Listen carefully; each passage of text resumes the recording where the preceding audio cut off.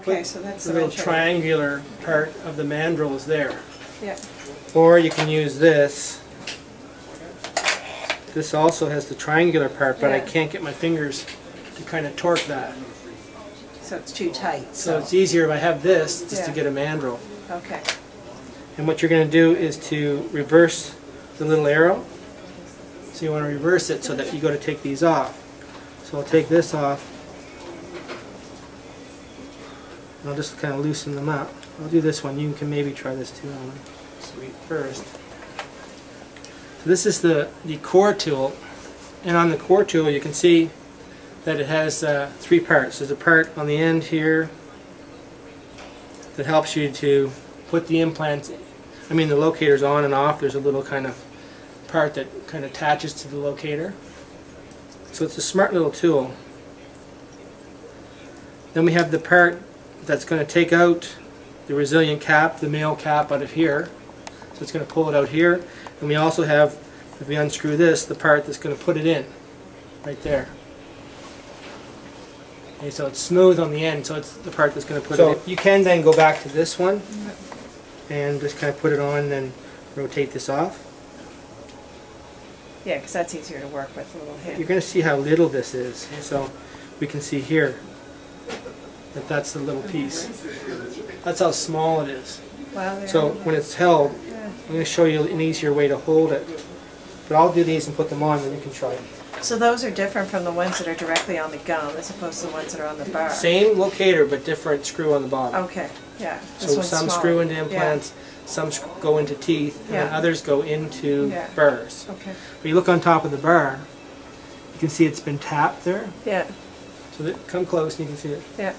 And you can see that that tapping is where it's going to go in, so you want to make sure that it gets seated in there. Yeah. And I have PVS material in the holes. I see that, yeah. So just some polyvinyl, so the food doesn't get in there. But we're going to put, I'll put out. those two back on. So how often would you take the bar out, or only when you? Not very often. Okay.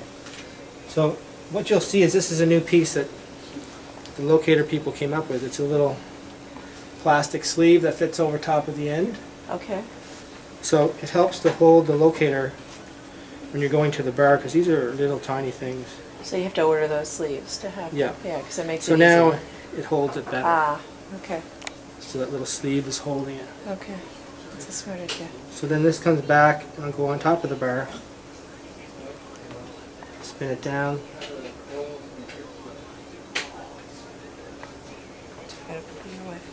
That's okay. Oh, and then you just pop that off. Oh, that's a handy little thing to know about. Yeah, it's a good little tool. So I'll put the other one in and you can do the others too.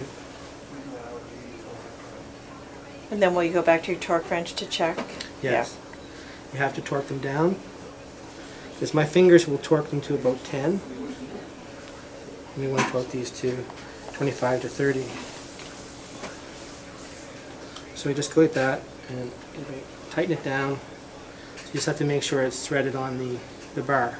Oh, so now we have 2 new ones on this side, and then you can do those. Are they higher, or are these ones just that worn? No, they're that worn. Oh wow, what a difference. She's going to love this when it's done. Yeah. So I'll get you to take the other 2 on. Are you lefty too? I am a lefty.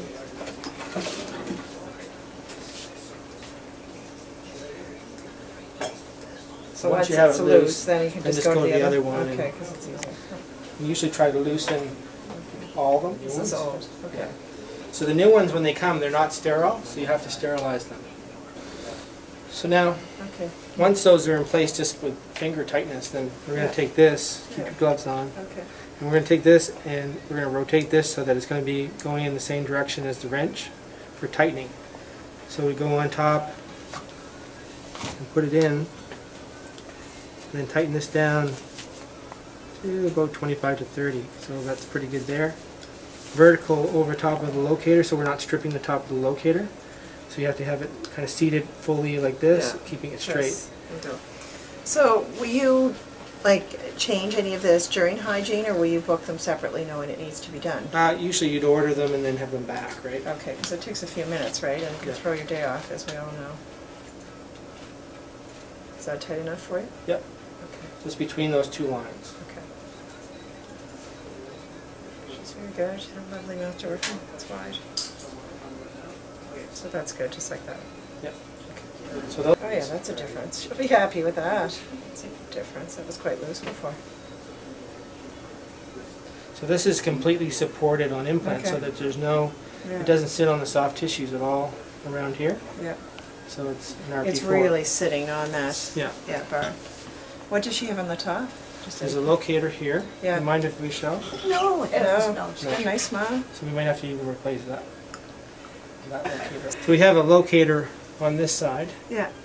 Telescopic crown on this side over here. And then 2 gold crowns in the posterior. Okay. And these don't bother you at night? You don't bite down? You just heaven, mouth breathe and go? No, okay. no, dear. Well, Not at all. So we could change that. Is that? Okay. Let's just change that over here. So that looks red. Yeah, we'll change it to a red. Red? Red is heavier or lighter? No, lighter. Lighter. Okay, that's So the the lightest red one. doesn't have the middle nub on it, so it only grabs on the outside, not the inside. And that's the nib that's going to make it harder to seat if you have more than one. So we can see inside of the upper appliance that there's a locator here with the red, telescopic crown here, and then just 2 C-clasps on the posterior. So we're trying to get four balances. So you can hear that snap in. She still has a little play here. We can tighten that up a bit. We have a 3-way plier.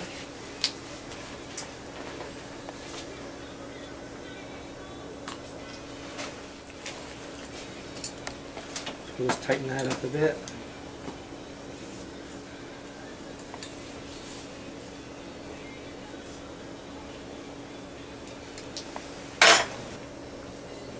Okay, and bite together. Better? Oh, yes, so much better. Or we could adjust the occlusion until we get it back, right? Now, I want you to try to get it out again. That should be sitting down a little better even. Yeah. So perfect. Can I get you to put it back in? Now, how would you say this has been for you? Like, honestly, do you think it has been a big improvement for you, or do you think have you noticed much of an adjustment for you having it? No, you mean the whole procedure? The whole procedure. Oh my goodness, there's no comparison. Yes. I mean, it's been an absolute bonus for me as a very older lady who's had a lot of dental problems all her life. And I have worn a partial up since I was 14 years old. I had the first one, and I'm almost 87. So I've had a lot of dental work, and this has been an it's been absolutely marvelous from a chewing standpoint, and of course, being an old lady who still likes to look nice, from an appearance standpoint. Yeah, you do look good. So, no, I'm totally delighted, totally delighted. Well, thank Of course, you, my dad, oh. I have a very fine dentist. I had to put a plug in for me. Yeah. Well, thank you, Marjorie. Okay, so we're going to release you now, Marjorie. I'm ready to fly. You're ready to fly. I hope that feels better for you. Oh, it does. This was...